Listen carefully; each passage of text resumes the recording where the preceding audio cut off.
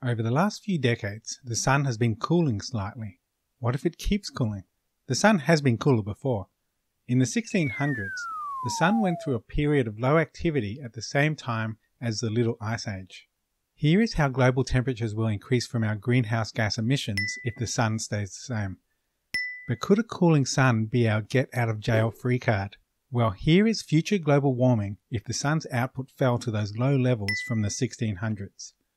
The drop in sunlight would only offset about 1 decade's worth of global warming. Compared with greenhouse warming, the sun is a minor factor. When people argue we're heading into an ice age, this misrepresents how much the sun affects climate change. Greenhouse warming is the main driver of modern climate change. The sun is not our get-out-of-jail-free card. Once again, the climate fact is that even if solar activity dropped, it would only slightly delay global warming from our greenhouse gas emissions. The myth is that we're headed into an ice age due to a cooling sun. This commits the fallacy of misrepresentation, overstating the role of solar activity, which has a minimal effect on climate change compared to greenhouse warming.